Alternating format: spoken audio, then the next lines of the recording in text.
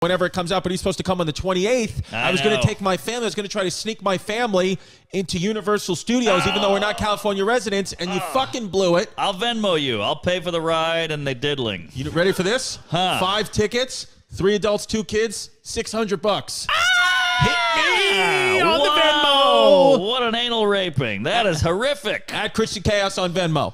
I know I'm doing Rogan tomorrow. I just found out it's in Texas. Really? I'm all screwed up. Are you really doing Rogan tomorrow? No, I'm joking. I'm joking. And plus, I don't want to rub it in. I know you're dying to get on that show. Oh, what can you do? You'll get on it. It's going to be a huge deal when you do. I don't know that I will. I don't know. I think it's kind of one of those things where the reality of it is if I was going to get on it, probably would have got on it already. No, he's enjoying this. This is all foreplay, and then when you get on, it's going to be the biggest event of all time. Of all time, yeah. Well, whatever. Hey, listen. Here's the truth. Whatever happens, happens, babe. You know. It's gonna, and you're doing fine without that bald cuck. Look at this. Yeah. Joking, JoJo. Clip it. He can kick me into next week. Yeah, it'd be not. Yeah, I know. It'd be nice to just get your ass kicked by. I know. I'd like to. I think that's what we should. I think it's at the place now. At least inside comedy. We won't talk about inside comedy too much, but it's at the place now where I think it's. I'd like to start beating the shit out of people on their podcast. We need to get beat up again. Just a little bit. Just hit somebody. You know what I mean? Like somebody runs their mouth on a podcast about somebody. You go into their studio and you say, okay. Here's the thing. I'm going to give you 2 minutes to say it to my face. Go ahead. Start. Sing it, sister. If you say it, I won't punch you in the face. If you don't say it, I'm going to come over there. I'm going to knock your teeth out. I'm going to spit in your mouth. Yes. And then we'll be. So either way, we're going to be even. See it on the Patreon. That's what it is. Patreon.com/ChristyComedy. But no, you're right. We need that. All this Twitter feuding and beefing. You know what they say? Haters are like crickets. Yes. They chirp all day long. And then when you get near them, they're quiet. They're quiet. My father said this in 2009. He said, you know what's going to be the biggest problem in our country? He said this tweeter bullshit. Really? I swear to God. My dad's got an 8th grade education. I was like, why do you say that? He's like, because not everyone's supposed to be talking. Ooh. You're not supposed to hear from everybody. And you got that right. And then, recently he said, now you're hearing from everybody. Look at all the issues. Yeah. He's like, what's the difference? He's like, most people shouldn't talk. And he's the one, we were talking outside before, he's the one, I told you, the last 6 months of my life have been probably some of the happiest and best in my life. And you know why? Because I've been less informed. Yes. I don't know or care here. what's going on the other side of the world anymore, because the truth is it's never going to affect me. And my caring about or not caring about is never going to be able to help them in any way, shape, or form. It's just the media wanting you to be upset. So what I do is I make sure my family is well taken care of as best I can. They're happy and healthy. And when I go outside, I teach, my daughter, hey, treat everyone with kindness, respect, and love. If I see somebody that needs assistance, I will always help them. Anything that's in front of me that I can control, I try to control in the best possible way. I don't worry about if if the coral reefs are dying in Australia. I don't know. If they were dying in Brooklyn and it was going to affect me, I try to do something to help. So that's because that's what I think. That's what it's all about. Even if you do help, you better film it. Yes. You got to show everybody you're a hero. Yes, pimp. Yeah, 100%, dude. The vaccine. Yeah, we show everybody. I got the vaccine. I did. If you guys need a card, hit me up at Christy Comedy, Patreon.com/Christy Comedy. We're giving out fake vaccine cards to the Patreon members only. It's just Johnson. There's no 2. There's only Johnson. Did you get the vax? I got the vax just so people would leave me alone. Look at this. I got a fucking Band-Aid tan. 1 shot or 2? I got the doozy, the deuce. Yes. I got 4. What is it, a Pfizer? Moderna.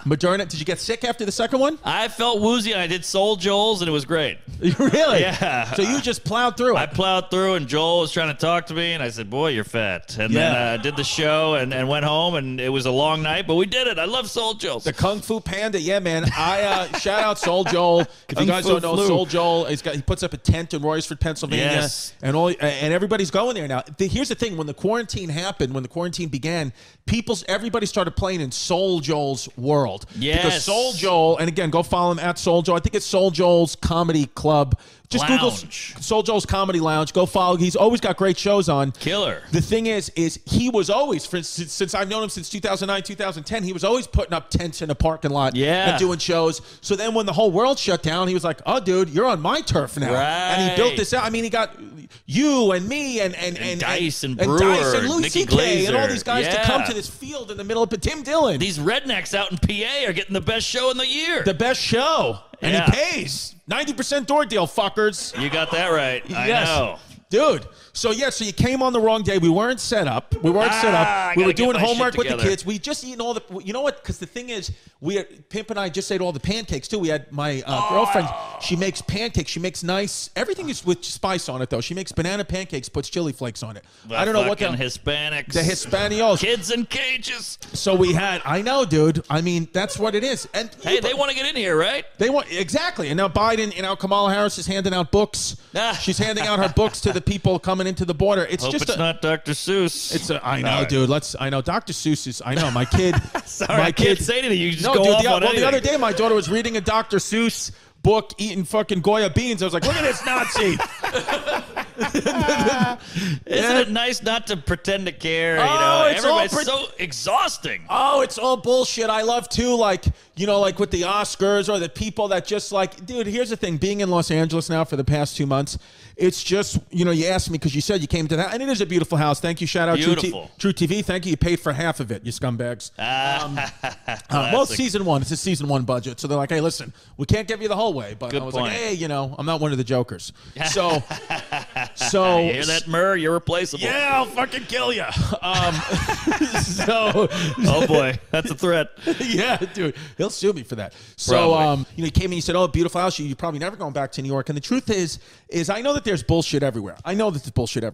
But New York, it's a little bit less in your face. I feel like it's a little bit behind the closet. We're here, it's like, you're talking to people and you're just like, listen, the people I've met have all been kind and nice and great, but you see somebody jogging, by themselves outside with a mask on, nobody within 100 feet of them. Yeah. And you're like, you're not doing that because you're scared of COVID. You're doing that because you're posturing and you want to be like, hey, look at me following the rules. I want to just walk up to these people and be like, hey, Trump lost. Okay. You won. You won. You got Trump out. You won. Yeah. You can take the mask off now and stop playing pretend like you're really actually scared of COVID, because you're not. And if you are that scared of COVID that you're wearing a mask on in the middle of a field by yourself, then you're such a bona fide pussy. I have zero respect for you.